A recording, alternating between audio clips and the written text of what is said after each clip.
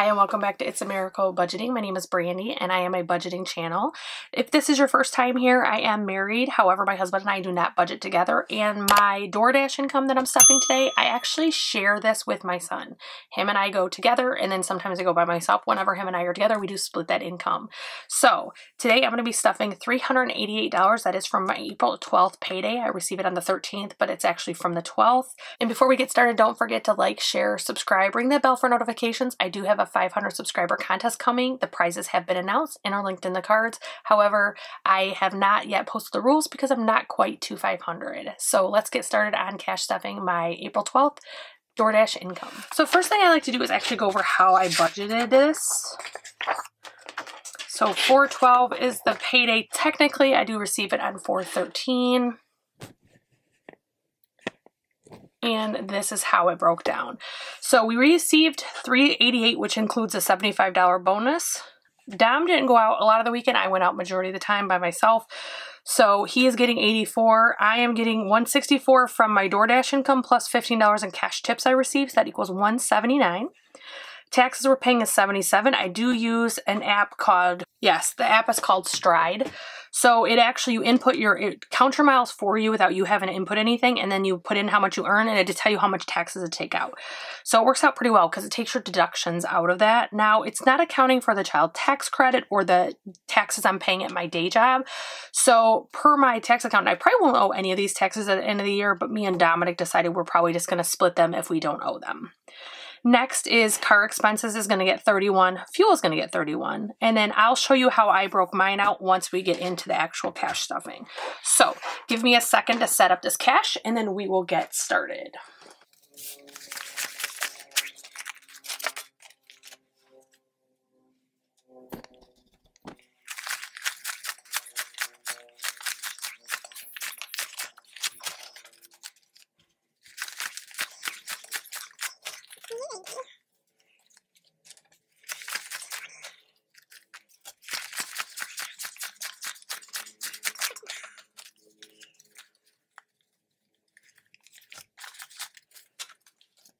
Okay, I did pull out $6. $6 shouldn't have been in this deposit. This is actually going towards, my son owed me $6 for something, so I'm setting this out of the site. We'll handle that in my next video. And then here is my $15 in tips. Okay, so the first thing that I need to do, I'm going to take my son's income out. So we have 20, 40, 60, 80. 1, 2, 3, 4. 20, 40, 60, 80. 1, 2, 3, 4. So Dom is getting 84. I'm going to set that aside. I'll give that to him. He is 17, almost 18. He'll be 18 in like less than 3 months or about 3 months. And so I do let him decide what he does with his money. He recently saved and purchased a brand new gaming computer. It was pretty expensive. So he does pretty good, but I do let him control it. It's his money, not my place. You know, as I say at work a lot, not my monkey, not my zoo. Next, we're going to do taxes. So my taxes are $77. And I do have 200 in here now. So we have 20, 30, 40, 50, 60, 75, 77. And you know what? I'm going to move these because I know it is not going to work for me today. I can just feel my klutziness kicking in. We're going to move it back like that. So I have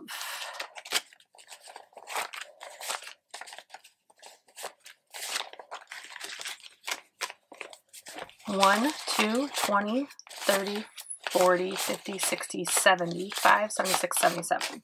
So we now have $277 in taxes. And then I'm going to set this binder aside. I will come back to it when I do my debt snowball, but I actually am going to stuff my other stuff first. Car expenses is next. And car expenses is getting 31.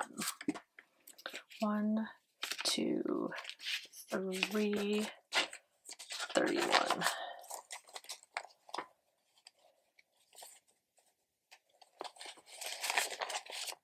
So So now in car expenses, we have 50, 150, 170, 190, 210, 230, 240, 250, 260, 265, 266. And I don't keep, in case you're new, I don't keep trackers in here because I do use an app on my phone. The app is called, I always forget the name of this. It's called Simple Budget, and it costs $1 on Apple, and it tracks all your cash envelopes and sinking funds for you electronically. So that's how I take care of that. So next we're going to do our cash envelopes, and fuel is going to be getting 31. 1, 2, 3, 31.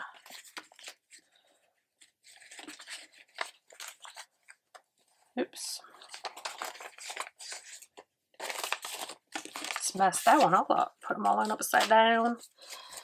20, 40, 50, 60, 70, 85, 86.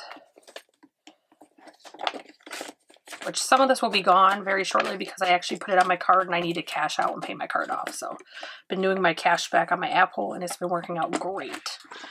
Let's see. So I did taxes, I did car expenses, fuel. Next is beauty. And beauty is going to be getting 50. 1, 2, 3, 4, 5.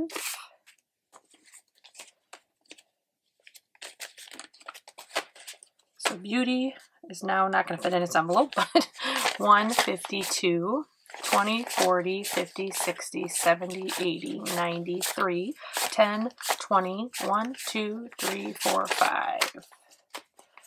So 325, and I am on Sunday getting my hair done. That will probably be about 220, 230, and I also will be getting my nails done next week, so that'll be another 50 out. So majority of this will be gone as of next week. Next is debt snowball, so I'm going to switch back to that other folder.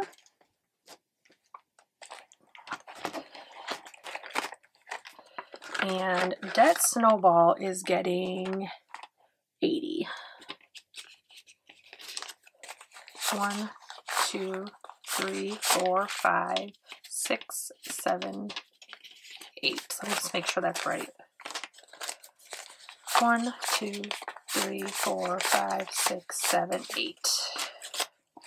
So if we put this all together, we have 152, 20, 30, 40, 50, 60, 70, 80, 93, 10, 11, 12, 13, 14, 15. So 315. I should, crossing fingers and toes, I should be able to pay off my Blaze card this payday, and then I'm going to start working on another one. So this goes away, and I'm going to bring my cash envelopes back. And we're going to go to home. Home is getting 15. So in home, we will now have 10, 20, 25, 30. This is household, not home. Oh, that's supposed to be home. Look at me breaking stuff. I'm going to leave this 15 out because I'm going to go put it in the correct envelope in a second. That should have been in home, not household. Not that it probably really matters all that much, but medical is next. Medical is getting 15.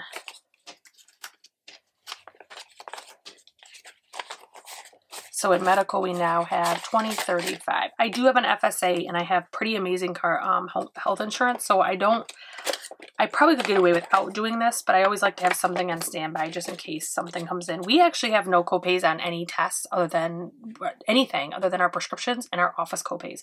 So any lab work, any MRIs, we have no copays for. So I don't need as big of a medical as other people may, depending on your insurance and what it covers. So if we go to the folder I was supposed to be in, home, that is right here, and here is that 15. and that is going in there. So that is all of my sinking funds. Now I do have money left here. This is actually money that's owed on my card because we ate out while we were door dashing, and I put it on my Apple Card for my cash back. So now this is going to go back on my card. So I'm going to set that in its own pile. So that is my cash stuffing for my DoorDash income for the week of April 12th. My total stuff was $388, and I honestly have been really impressed with DoorDash. I think it's working really well. Again, we're taking this week off, so I won't have a stuffing next week, but we will pick back up on the next week. So if you like cash stuffings, if you like budgeting, if you like any type of financial content, I hope that you will like, share, subscribe. Make sure you ring that bell for notifications. I am pushing closer to my 500 subscribers so I can release my contest rules.